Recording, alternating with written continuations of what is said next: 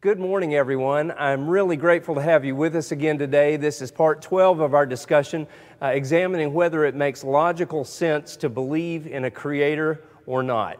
Now, as our in-house schedule resumes today, this is September the 6th, if you're watching this at the time of broadcast, we have our in-person classes going, but we still had these last two sessions, I would presume, of this series, and we wanted to finish up, and so these will be online. If you're watching online and you're seeing this, then obviously you found it, and everything will just be as normal. You can watch it at 9:30 on Sunday mornings or any time thereafter. So we should have this week and next week to finish up, and I think those will be pretty packed with a lot of concluding material and bringing everything together. I'm so grateful that you've been part of this discussion and for the comments that you've given me. I hope it's been profitable, and there may be parts of it that you may want to go back and look at. And by the way, we've said this before, but I just want to say when we wrap up the last session, we will do a specially edited notes version of slides and make those files online that you can download either PDF or JPEG format. We'll work on that, but we'll make sure you have that. And if there's material that you need, you can go back and watch or listen to anything, of course. And if there's material that you need and don't have, please get in touch with us here. We'll make sure that you have what you need. We want this to be of some use to you now and perhaps in the future as well. Well, as we pick up, we've been, of course, looking at this idea, does it make sense to believe in a superior entity, a creator, intelligent design, God? We've not necessarily said that it has to be the God of the Bible, but just, is there a creator who designed? Does it make logical sense to believe that in light of science, evidence, etc.? And we've split that into four questions because there are really four major phenomena that need to be explained either because of the action of a superior entity or without one. The existence of the universe and everything in it, the precise structure and organization of the universe, the initial appearance of some kind of life on this planet Earth, and finally, the diversity, complexity, and precision and function of life that we see now. So we're on that last question, and here we're comparing some different hypotheses. The prevailing neo-Darwinian evolution hypothesis, macroevolution we might call it, and then we'll mention some of these others, of course, a variation on that, or some hybrid of evolution initiated by God, but then continuing by itself, or finally, the idea that a God, a superior entity, created life in the form pretty much that we see it, and instead of letting it evolve that way. So those are some of the competing hypotheses we're looking at on this fourth major question. So last week we zeroed in on the evidence for this, and here's the way really I set that up, just to give you before we zoom down into the trees to kind of tell you where we are. Evolution cannot be directly tested or directly observed, and therefore it doesn't really meet the definition of science. But we can examine other evidence to potentially falsify it or to bolster our belief that it could be true. Okay? And so I don't know what could be more fair than actually scrutinizing the evidence for or against this theory of evolution. You don't see that happen very often at all. In fact, most people will not want you to start looking at the evidence for evolution. It's just, hey, it could happen, and therefore it did happen. But we looked at those assumptions and found that they're not quite valid, and since we can scrutinize the evidence, well, don't you think that's what we should do? I can't think of a better way to evaluate than that. And so based on the analysis of what we find with the evidence, and we're going to pick back up with here tonight, here are the questions that we're trying to answer about the evolutionary theory. Does it have credibility? And that is, does the evidence support it and bolster the idea that it is credible and that we should accept it as true? Does it make more sense and have greater explanatory power for what we see than the competing hypotheses do? So that's kind of where we're headed with our examination of the evidence. So our overall consideration of evolution, we looked at the unique premises and the treatment of this theory. It gets treated and handled very, very differently from most other theories that fall either in the realm of science or science-related. Quite different, actually. We looked at the foundational assumptions that are usually used to promote evolution without really any examination of evidence. The highlighted choice you see here, we are in this critical analysis of the evidence, and then we'll proceed on from there. So we started into the evidence in a very detailed way last week in session 11. If you did not see that, you'll want to do that, because a lot of tonight won't make an awful lot of sense if you haven't seen the preceding sessions, and especially part 11. But first of all, the affirmatively supporting hypothesis-specific evidence, that is, things that definitely support evolution, not just consistent with it, but definitely support it, and would not be consistent with intelligent design by a superior entity instead. So you see what I mean there. Are there things that really show us, yes, it was evolution and not something else? And there's not any. Now, if you're just seeing this and you didn't see last week, you may say, well, where in the world does that guy get off making a statement like that? Of course there's a lot of it. Well, please take a look at part 11. We went through that in some detail. All right, the fact is that all of the evidence that's typically claimed as illustrating evolution, that is things like uncanny adaptation of organisms to their environment, etc., amazing complexity of life, amazing precision, amazing features and functions in animals and even plants for that matter as well. But all of those things are at least as compatible with design by a superior entity as they would be with evolution. And a lot of things, it could be either one. It doesn't really tell us which one is the more likely to be true, etc. But there isn't any evidence that uniquely supports macroevolution that wouldn't support creation at least as well. And so, as I said, we will talk about why so-called microevolution does not correlate with macroevolution, and so we'll get into some of that this morning or this evening. Okay, so next is the missing evidence. We looked at that in some detail last week, and what we mean by that is this: things that we need to see as evidence if the evolutionary theory is correct, but they're conspicuously absent instead. You see, after 160 years of Darwin's theory of gradualism, and then it's been refined into kind of neo-Darwinism, same theory, just with some genetic knowledge added in for the supposed mechanism of it. 160 years of very vigorous work, great advancements in genetic knowledge, another 160 years to dig for fossils all over the world, etc. Well, by now, we should have a wealth of supporting fossil evidence just like Mr. Darwin said we would have if his theory was true. We should have numerous clear examples of random mutations producing survival advantageous new anatomic features and functions. We should have examples running out our ears by now. But as we reviewed last week, we have none of the above. None of it. It's all missing. And it actually gets worse from there. And we're now told, though, that, oh no, the fossil record, it's not missing. It fully supports the evolutionary theory.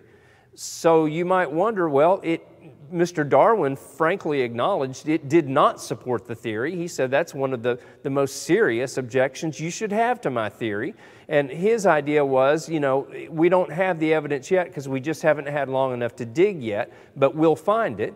And he strongly suggested if we don't find it, you should probably reject my theory as being false because it has to be there if my theory is true. Well, he was right about that, and we haven't found it. 160 years later, we haven't found it, not at all. But what people have started doing finally is just saying, okay, let's quit looking for that.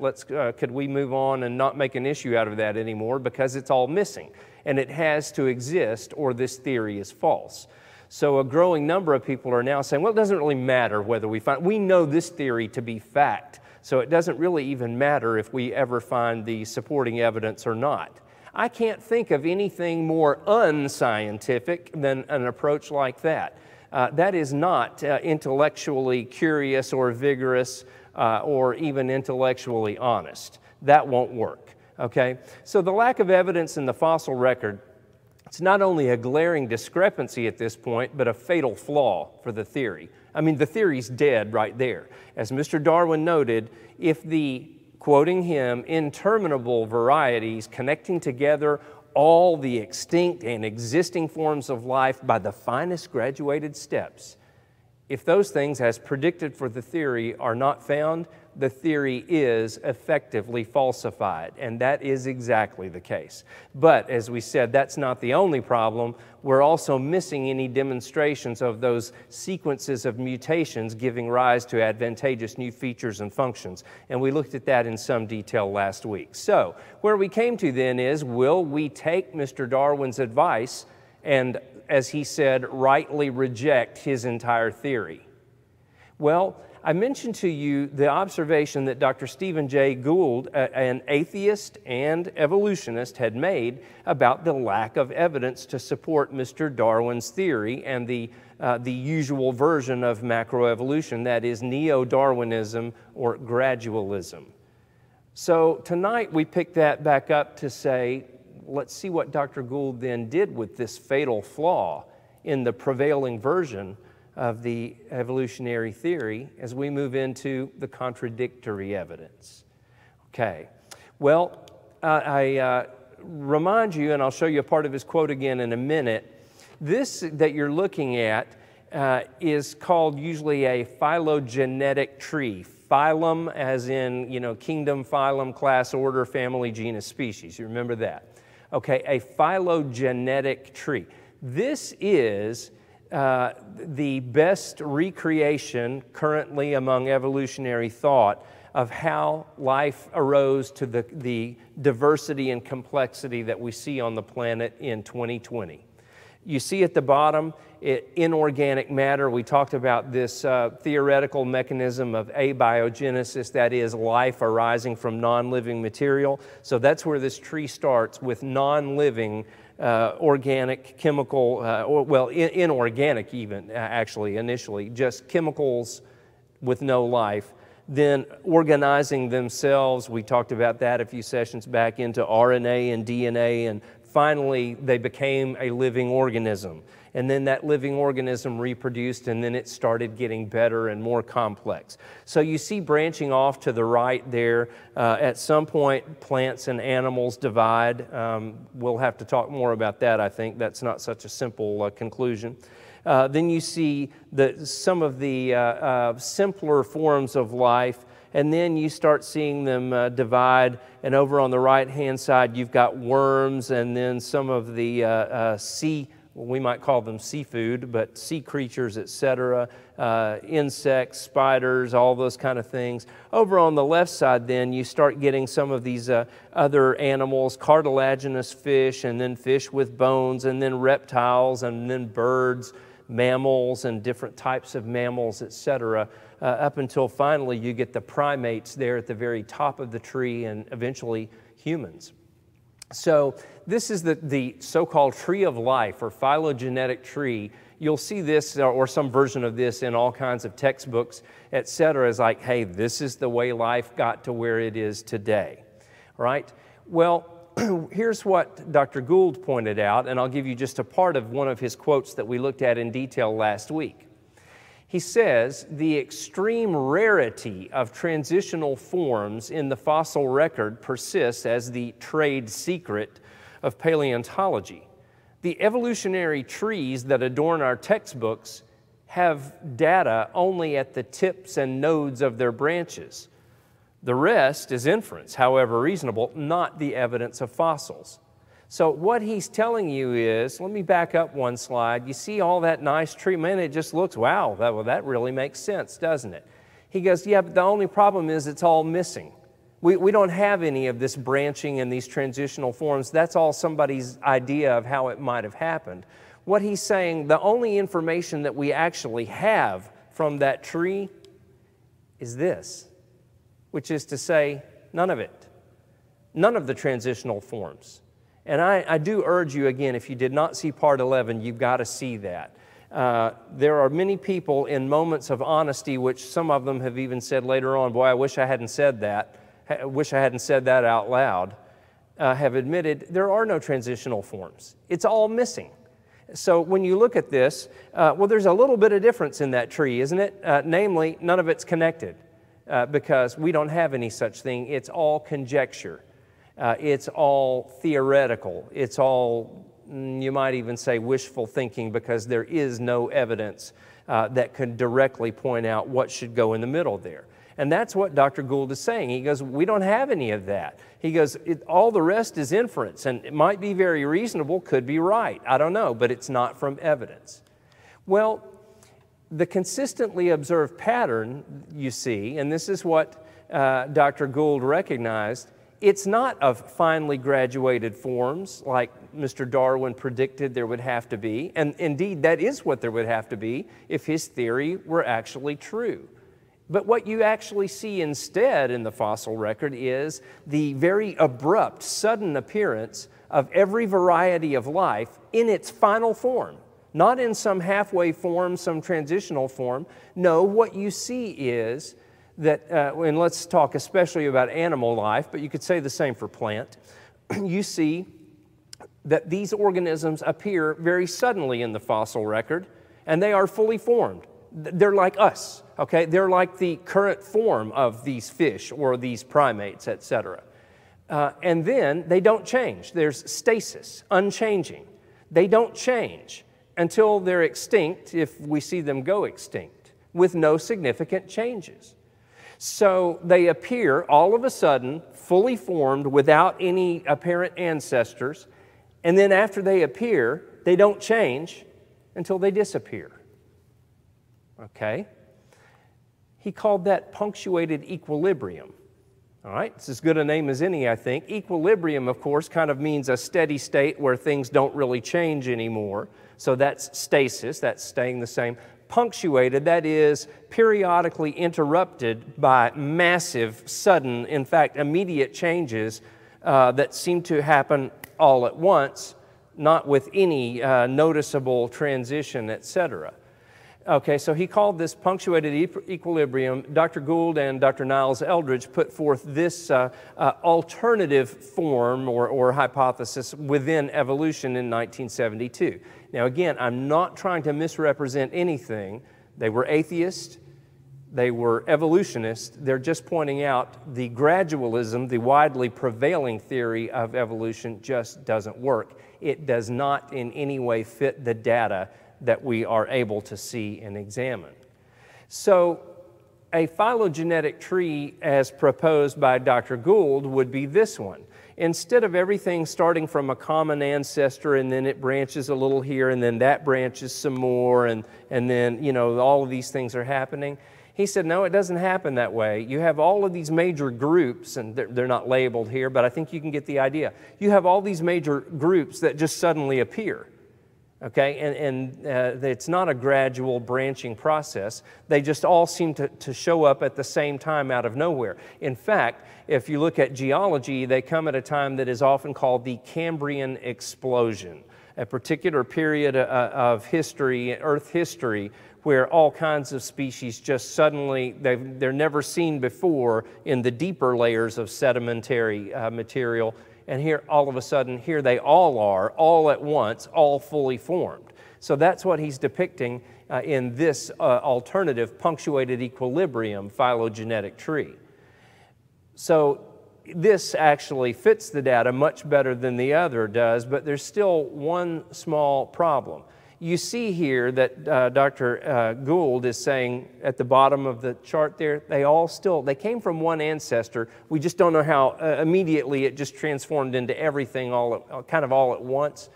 Well, here's the final true reality. There's no transition at all. In fact, you might notice this one looks like, a minute ago I showed you what the phylogenetic tree really looks like, that everything in the middle is missing. Well, see, when you come down to it, Dr. Gould's tree of what we really have to observe doesn't look any different than that one. Everything's missing. Now, his was the one that a second ago, the one he proposed, well, that's a whole lot closer to reality, except it still kind of implies this common ancestry, which we do not know to be the case. There is no such evidence in the fossil record. So here's the reality, once again, we can't find any evidence to connect these various groups of organisms. They all just appear seemingly out of nowhere, all at once, fully formed, and then they don't gradually change into anything else. They stay exactly the same until and if they disappear. All right? There's no observed pattern of any transitional connection between anything at all. That's just the truth of it. Instead, as I've mentioned, what the fossil record actually shows is the sudden appearance of an amazing variety of fully formed, very complex organisms, no real changes until mass extinction in what appears to be some kind of an aqueous, a water-based event that led to mass extinction of so many of these species. And then, following that, there's this Cambrian explosion of all kinds of fully formed species that look like our current variety of life. So Dr. Gould's hypothesis is to say, okay, Darwinism doesn't explain what we actually see. It's incompatible. Here's what we see. He said, so punctuated equilibrium is what we have here. Unfortunately, though, he didn't tell us how punctuated equilibrium was supposed to have taken place. So there's no mechanism that he offers for the random generation of these observed findings. So Gould's observations, albeit without any proposed mechanism, fit the data perfectly, whereas the gradualism theory of neo-Darwinism is fully contradictory to the data and the reality. However, Gould's clearly accurate findings and analysis are often criticized. Most evolutionists reject Gould's work. Here's why. You'll never hear them state a reason for it, but here's why. Because what he described, the sudden appearance of an amazing variety of fully formed, very complex organisms, no real changes until mass extinction in an apparently aqueous event, and then a sudden Cambrian explosion of fully formed new species that look very much like our current variety of life. Well, that would be, and you may have already kind of put this together, that scenario that he describes in the fossil record would be amazingly consistent with creation by a superior entity, mass extinction in some event, kind of like a worldwide flood, and then a sudden reappearance of all kinds of fully formed species, and then no real change in them since, unless some of them die out. Well, we can't have anything like that, can we? Oh, goodness, no. That sounds too much. That's too close to a hypothesis that we're just absolutely refusing to consider. So we sure can't have anything like what Dr. Gould, and Dr. Gould did not believe in creation, as I mentioned to you, but it's just that what he described, that sounds way too compatible with a creation type account. So most people will just kind of politely ignore Gould's very accurate observations. So the fossil evidence that must exist for the widely held theory of macroevolution by gradualism, the neo-Darwinian theory, the fossil evidence that absolutely has to exist for that theory to be true is completely missing. And further, what we do find in the fossils and in present life fully contradicts that gradualism, neo-Darwinism theory, but fits perfectly with a creation hypothesis instead.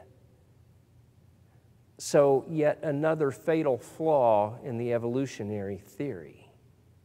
But that wasn't the first one, that's just the next one. But there are more. The same phylogenetic trees that I showed you that are based purely on conjecture, and they constantly revise them, and now I don't have a problem with that because if there were truth to them, you're constantly trying to revise fine-tune your hypothesis with new evidence. That would be proper if the underlying premise actually were valid. But even after constant revision, they're still based purely on conjecture.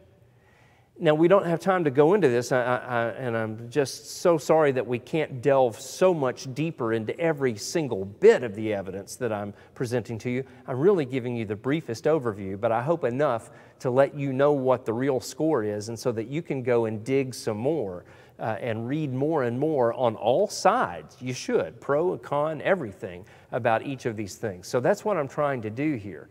But I will tell you this, those same phylogenetic trees, they still, even after all this revision, contain multiple skips and discrepancies which cannot occur if the neo-Darwinian theory is correct.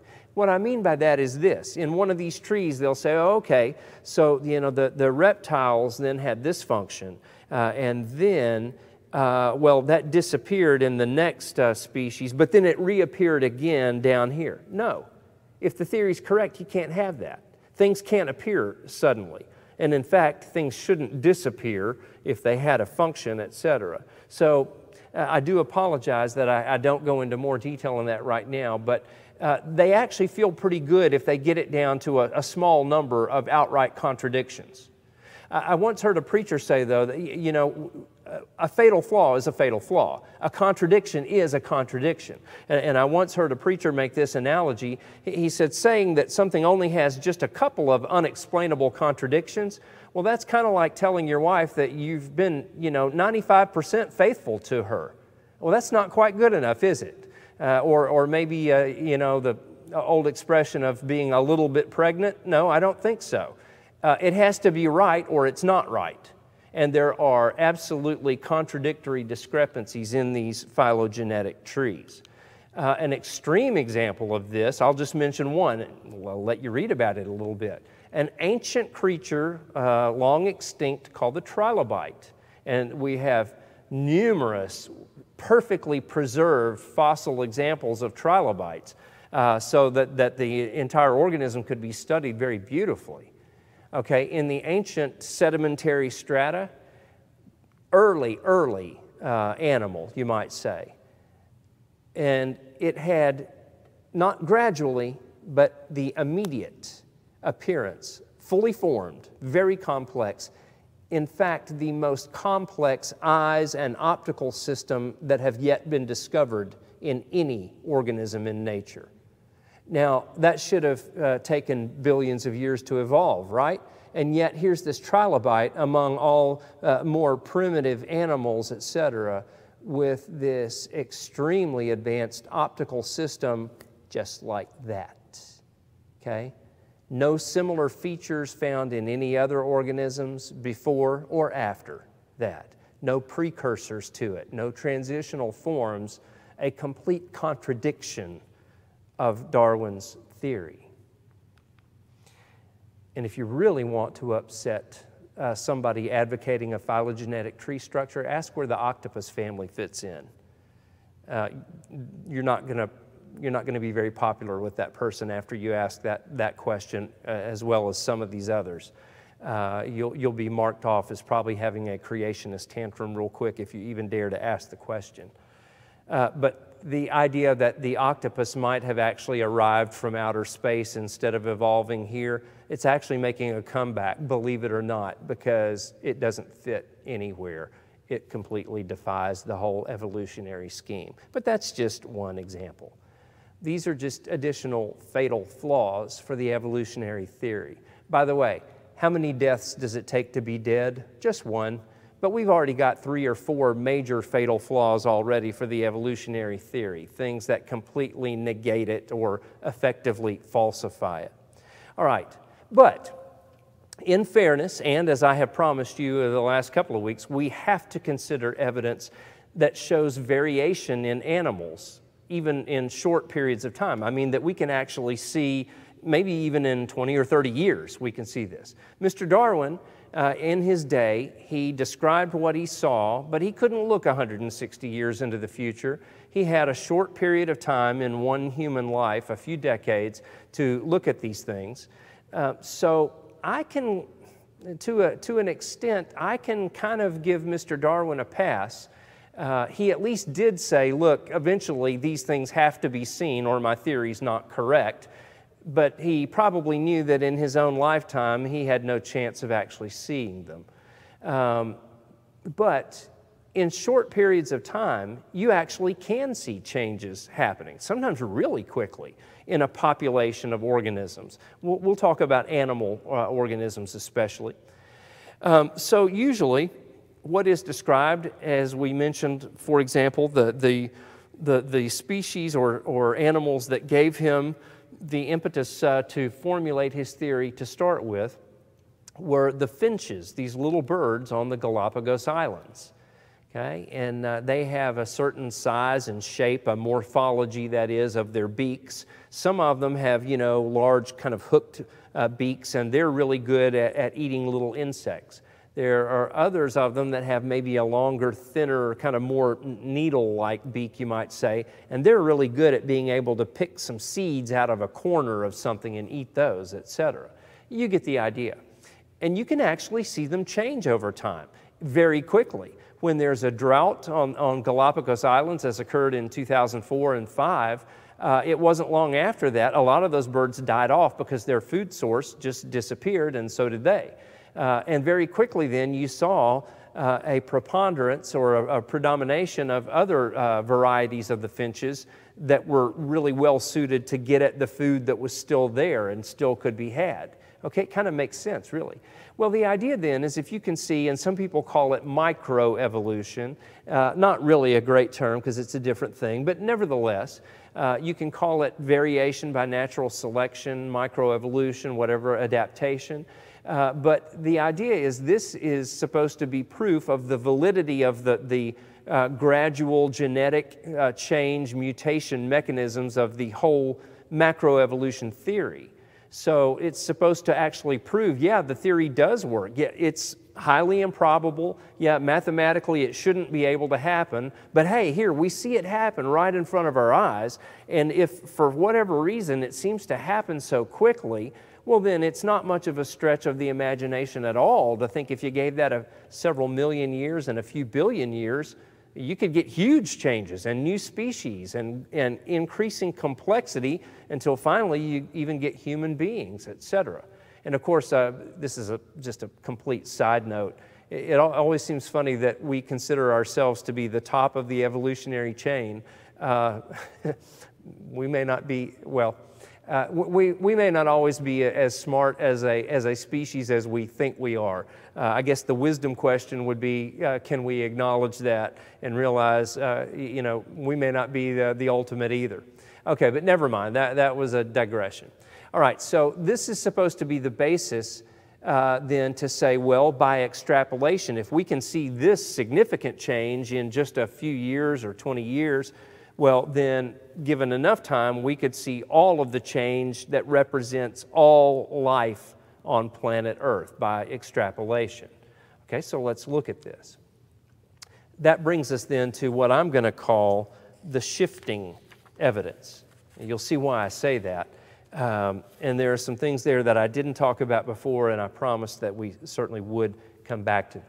Okay, if we can observe definite and significant variation in organisms in short periods of time, well, logically, doesn't that suggest that even the beneficial mutations, that they are, we've said, extremely unlikely, we've kind of shown that, but wouldn't that really suggest that these supposedly unlikely beneficial mutations, hey, for whatever reason, they are somehow occurring, not rarely, but pretty frequently, and they are producing new useful features at a surprising pace that you wouldn't have thought they could do, okay? And is an extrapolation of that phenomenon entirely reasonable? Well, those last two, those questions then, doesn't the variation that we can see, doesn't that say that these mutations really are occurring and producing new features? And doesn't that mean that extrapolation of that to the long-term big picture is entirely reasonable? I would say it would have been logically reasonable to answer those two questions with yes and quite possibly so, until we understood what actually causes these observed short-term changes. Mr. Darwin didn't know what was causing them. He just saw a lot of variation going on, and he drew an inference from that. Was it the best inference? Maybe or maybe not, but it was probably reasonable for his day, I would say, and for the short observation that he had. But now that we've had plenty of time to study those, and now that we have this remarkable ability, even though it's still limited, but really good, to actually start looking and sequencing genomes, we can learn so much more about what's really going on, okay? So for some of the information that I'm going to share with you next, we can thank some really diligent researchers, many of them, probably most of them, in fact, dedicated evolutionists who have gone in to try to explain, okay, how is this evolution happening? And I'm so grateful that they have, because they have really uncovered quite a bit about this, about what's actually going on, or in this case, not going on at the genetic level. So, let's take some representative examples, okay? We need to look at these, and it would be most unfair of me if I did not give serious consideration to these, because these things are usually put forth as, hey, here's your beneficial mutations right here. Here are your useful new features that you're looking for right here. Here's that, what I called missing evidence, etc. Well, most evolutionists would say it's not missing, you're looking at it right here. There's a short list right there.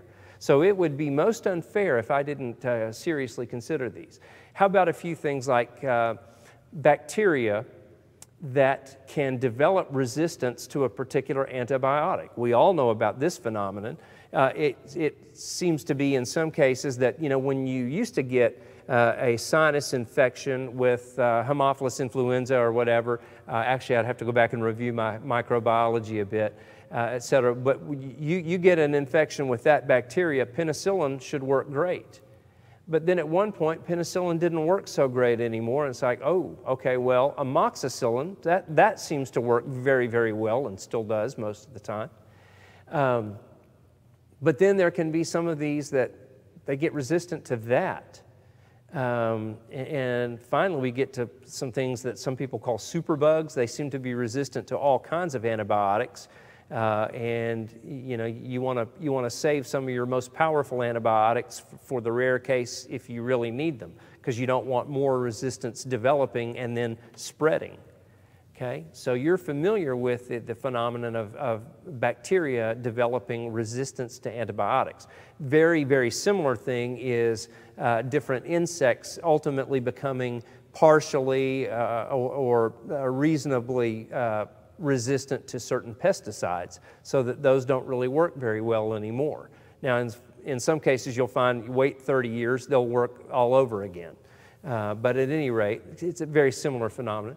Or how about in the human body, this is very similar to those two, the fact that your immune system, not just humans, but other animals too, most animals to some degree, especially the mammals, have very highly developed immune systems.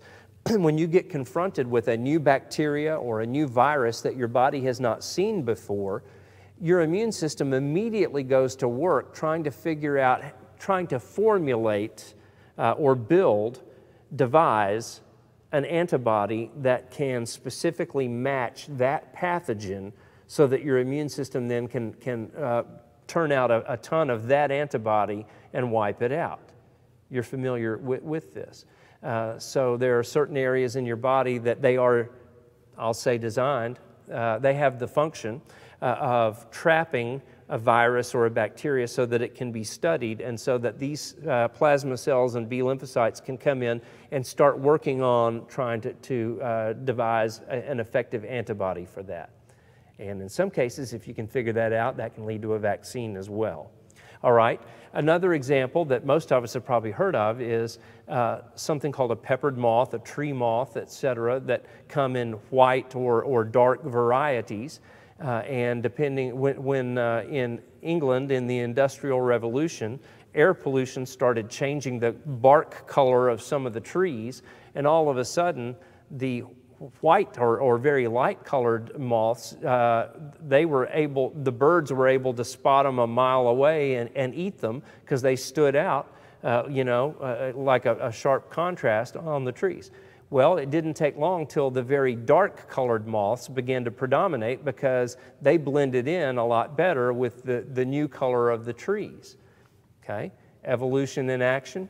Possibly, we'll see. There are other color-changing animals. Some that you know are able to change their color, kind of like that, to blend in with their environment.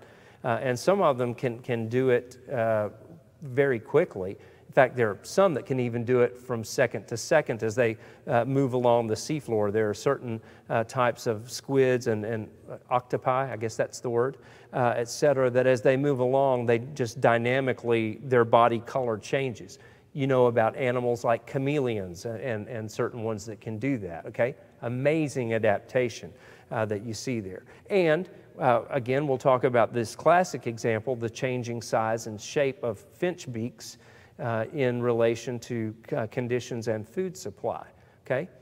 Now, we have to give serious consideration to these because all of these are proposed as and could be examples of rapid evolutionary change. And if they are, then I'd have to say, as I said a moment ago, if these are evolutionary change by the Darwinian method, well, then you'd have to say, wow, you know, the math and the biology wouldn't have predicted that to be possible, but here it is. So I guess it really is believable that you give it a few billion years or something, you could get a human out of that if you get that much change that quickly. So let's look at those. So first, let's understand natural selection is a well-proven phenomenon. It's real, it exists, it works, it happens, okay? No doubt about that. So natural selection is this idea. If there's a bird that likes to eat moths, and these birds come in, and the white moths stand out like bullseye targets, and the dark-colored moths tend to blend in and they're hard to see, well, it's not hard to figure out that the white moths are going to disappear down the old hatch pretty quickly. And the next generation of insects, it's not going to have many white ones in it because they all got eaten before they could reproduce. So the dark-colored ones, they were in this situation the fittest for the prevailing conditions, so they'll reproduce. And one generation later, poor birds are in trouble because now almost all the moths are dark-colored and they're really hard to see, etc.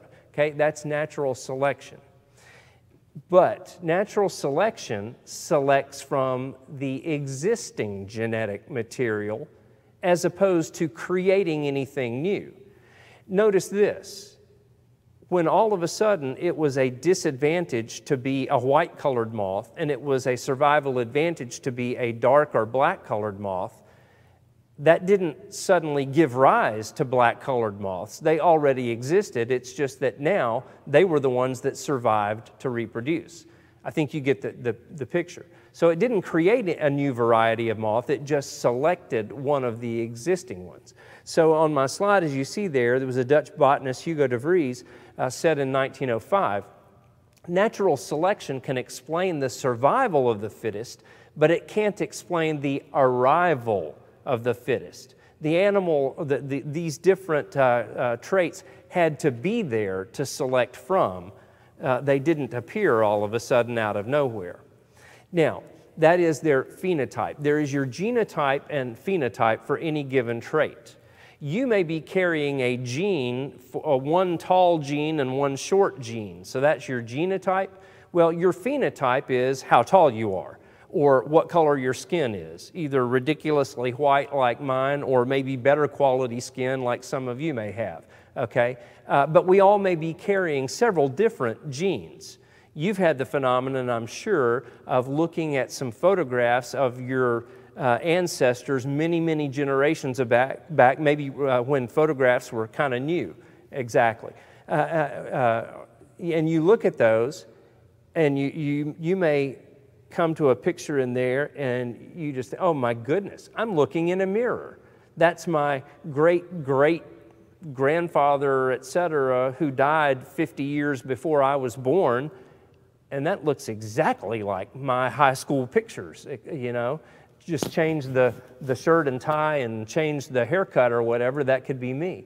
Or you see somebody whose baby pictures look exactly like, you know, great uncle somebody. So these phenotypes, that's what you look like. That's what gets expressed. You may be carrying more than one gene for something, but the phenotype is the one that actually manifests itself in you. It's what color your eyes are, regardless of what genes you might be carrying. It's what color your hair is, despite all the variation that you may be carrying and passing on to more generations. Your phenotype is actually what manifests itself in you. So if phenotypic, for example, being a white moth or a black moth, that would be your phenotype, okay? So if phenotypic variation exists, then natural selection may cause some traits to predominate and others to diminish in the population, at least for the present time. So let's look at 3 of those things then: bacterial antibiotic resistance, pesticide resistance in insects, antibody production in humans, etc. What we now know is these are not random mutations.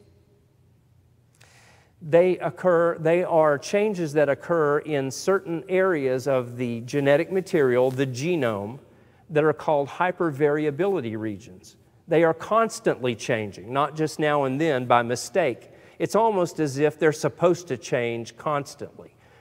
Maybe by design, that would be a possibility. It looks that way. But nevertheless, these are hypervariable regions. Imagine this. Have you ever seen a movie or TV show or something where criminals want to break into a safe or a vault, and it has a complex electronic combination lock on it, and you could never guess. It'd take you your whole lifetime to stumble across the right combination. So, of course, they just pull some little device out of their toolkit there, out of their black bag, and they just put it on there, and you see the numbers.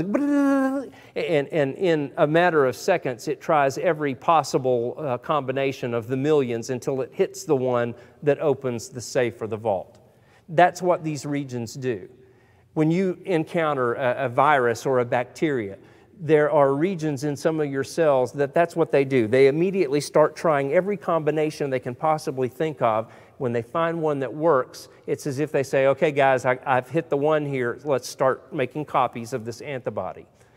That's what bacteria do with these same things. They're different in humans, but the idea is the same. These hypervariable regions constantly producing new combinations, just constantly.